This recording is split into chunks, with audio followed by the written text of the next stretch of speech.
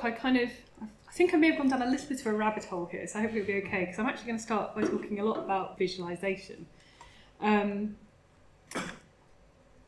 Yes, okay, so I'm trying to think about how we use these things and how we try and understand what we know about the past, and how creativity kind of plays into this thing. I'm sorry, yes, there is a photo of my dog. This is how I tend to do archaeology at the moment. I tend to sit on my laptop and usually a chihuahua jumps on me and I try and work around him.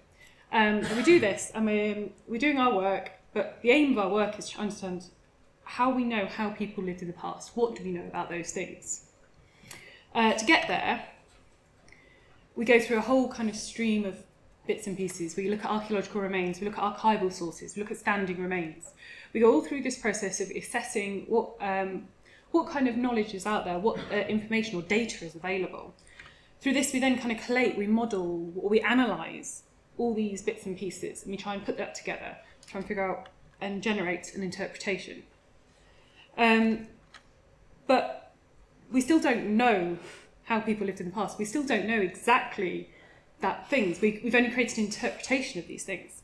And in my opinion, that's kind of that bridge there and how we can get to it. We can kind of start to begin to employ creativity as a mechanism to kind of bring that bridge a bit closer together. And I don't see that as necessarily a problem. I don't think we need to be necessarily more scientific or data-oriented. It's just another methodology for us to kind of explore those things. And I was thinking of this specifically in relation to visualizations. I started off my work looking at how we can visualize the past, how we can create 3D models. So I'm a digital archaeologist, kind of. I'm something like a digital archaeologist most of the time. And I teach 3D modeling to my students at the University of York. And we create images like these. And to create images like these are always critiqued, nearly always critiqued by everyone in the world. It's just being pretty pictures.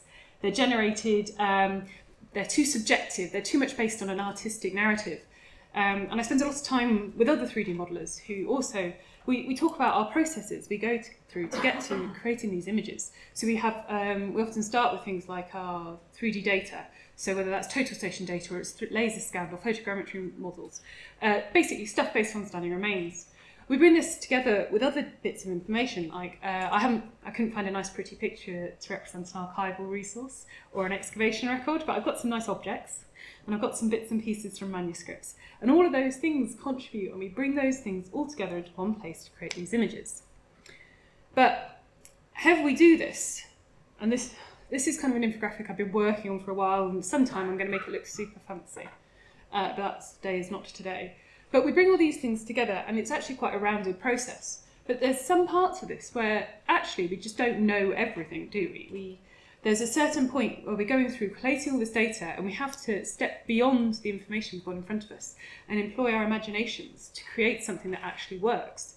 There's always going to be that corner of a building which doesn't have the rest of the building there. And are we employing, is it our imaginations, is it our creativity that are filling that gap, or is that a scientific kind of instruction?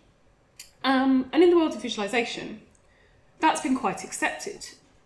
So I have this conversation quite a lot, especially when I'm a bit bored, when I don't really want to be doing my work with Dr. Anthony Massington or Grant Cox or Alice Watterson. We spend a lot of time unpicking these ideas and how we produce these methodologies. And we try and put it on paper for people to explain, this is how you create a 3D model.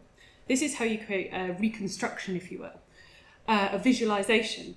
But there's always this method where you hit these points where does it actually look right? Am I happy with that output? And what makes you make those decisions? So those two there. I'm going to move beyond this and start thinking about acoustic heritage. Because in acoustic heritage, this hasn't been greatly engaged with yet. People aren't quite happy with this idea that there's a little bit more, there's something a little bit more intangible about sound. There's something less reliable that we can link up to.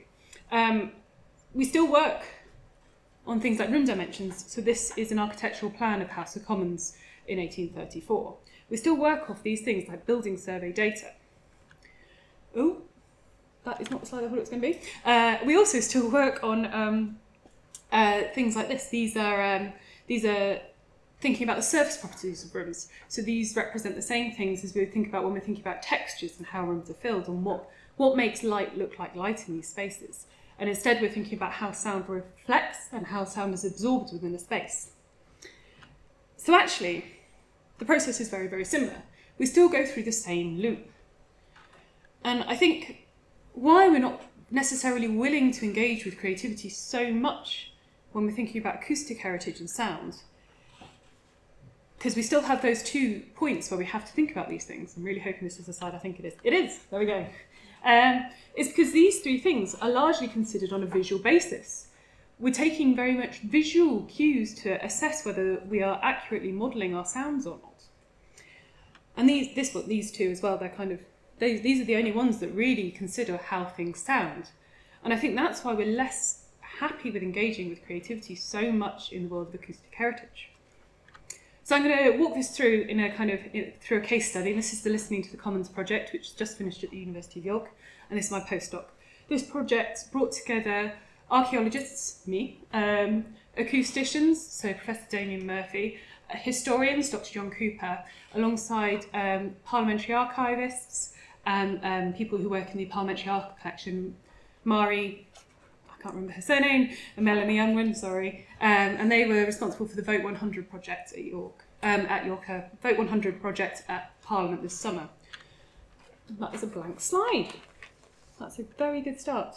Okay, so the story I'm going to be telling is the story of women in politics in the 19th century, very specifically the very beginning of the 19th century. So in 1778, up until 1778, women used to be able to sit in the public galleries at the House of Commons and listen to the debates that were happening in the House of Commons itself. In 1778, they were removed during a general clearing of strangers from the galleries, and they were no longer allowed to return. During this period, there was no kind of hearing how women engaged directly with politics during the time, but from 1818 onwards, we start to hear about women sitting in a space known as the ventilator. So that's a space that sat in the attic directly above the House of Commons, and they used to congregate here to hear the debates that were going on. And some of these were very, very relevant to women, such as the application, one of the first petitions for women to get the vote in 1832.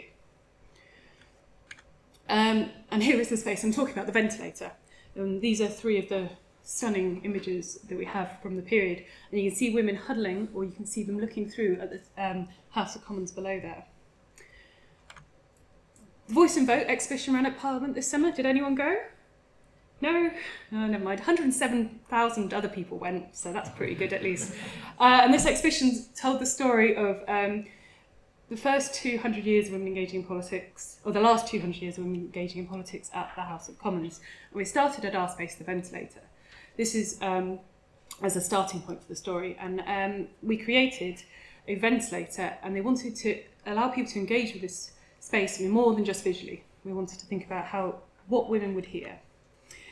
So we started off with a series of reconstructions created by Dr. Anthony Massington of the Virtual St Stephen's Project, and that's based at the Centre of Christianity and Culture at York. He provided me with these images, a series of digital plans of these architectural drawings. So he's already created those in 3D space. And I converted these to acoustic models. These are created in Acoustic.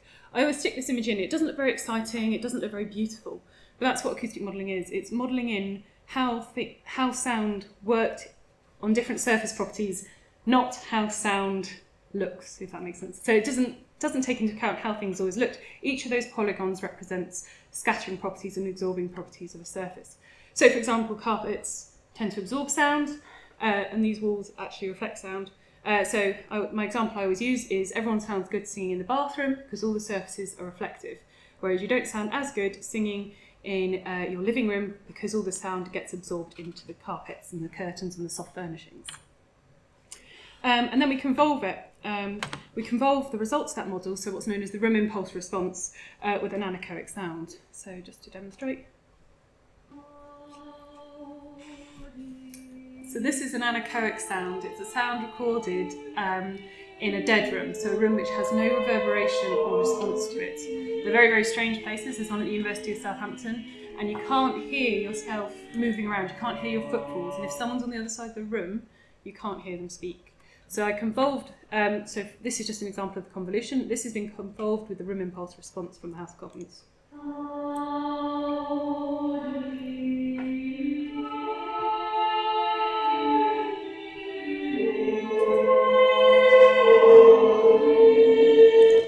So you can see, you can really kind of change the atmosphere of a place by doing these things. Okay, so this is where the negotiating creativity comes in. First thing, we didn't have any relevant sounds necessarily for a 19th century debate in the House of Commons. So we borrowed the House of Commons of today and took some MPs in there and got them to recreate a series of speeches from the right period. So that was pretty fun. And we used that as a comparator. So then I had to dull these down before convolving them. So I had to kind of really dampen them up. So this is the kind of first run at everything. It's the 12th of May, 1789, and William Wilberforce is delivering a speech in support of the abolition of the slave trade. Mr. William Wilberforce.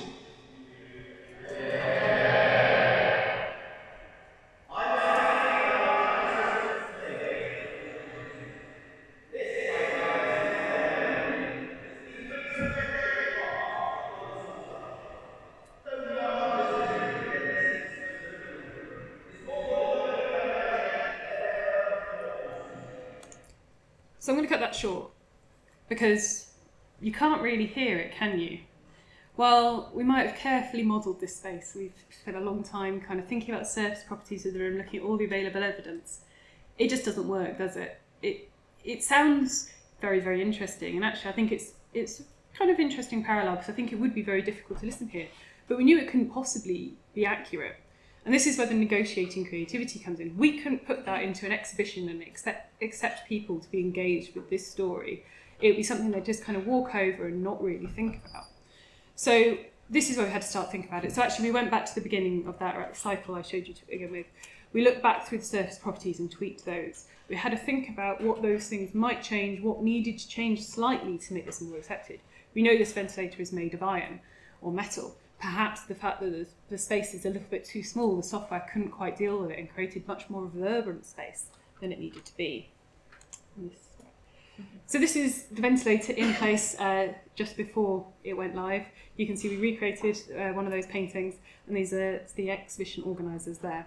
And this is what we came up with instead. And I'd say, while we had to make these decisions to change how we had modelled the sound, I don't think that takes away from the accuracy or the engagement with this kind of story.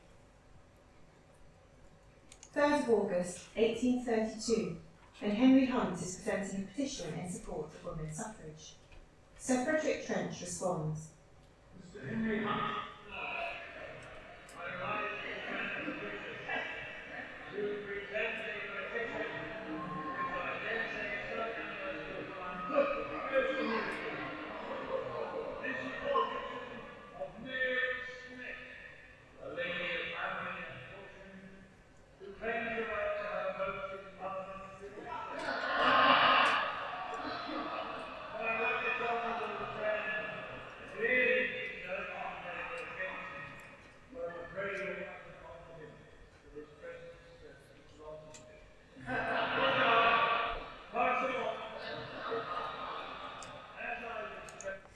I'm going to cut it short because I think I'm running out of time, which makes me sad. But if you want to listen to it, I have a whole stream of them available, and hopefully we're going to put them online soon. 3rd of August. There we go. So, just to kind of sum everything up and bring it back together, I said that we had to negotiate a level of creativity, but I think that level of creativity wouldn't be questioned quite so aggressively if we were talking about visualisation, if we were talking about creating 3D reconstructions. And I think that's because of a whole series of the kind of statements put up here. We consider visual a dominant sense, we rely on it more, we understand it a bit more. So we feel able to critique things on how they look and do they look right. Whereas if they don't sound right, we're less comfortable making those decisions. As you heard there, the two auralizations were quite different, weren't they? One was very, very reverberant, one was less so. But I still think it got the story across, especially about how MPs still behave remarkably similarly and interrupt each other and use the building against each other. And I think that's an element we need to kind of approach more aggressively in acoustic heritage when we're thinking about these things, and we should be embracing our creativity and that kind of the fact that we can use it to kind of close that bridge slightly on where we are now and the past itself. Thank you, I hope that was okay.